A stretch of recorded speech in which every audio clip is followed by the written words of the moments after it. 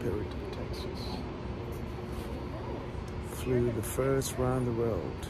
Hey, Ross, Perot.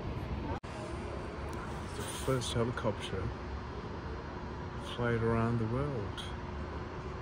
26 countries, 21 seas and oceans, 24,750 miles.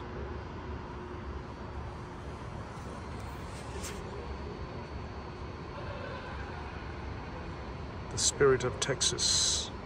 There you go, folks. Flight 29 days and covered 41,800 kilometers. Include landing and container ships to refuel while flying from Japan to Alaska. Bell added a 572-liter, 150-gallon fuel tank to extend the helicopter, which is just the one here. You see, back seat. It's fantastic, right? An endurance from 3 to 8 hours.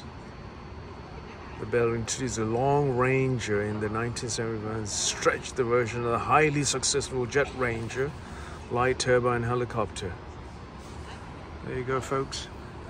First ever Ross Perot, junior pilot, and the J. Coburn. The Bell 206L, round the world first aircraft. The Spirit of Texas. There you go.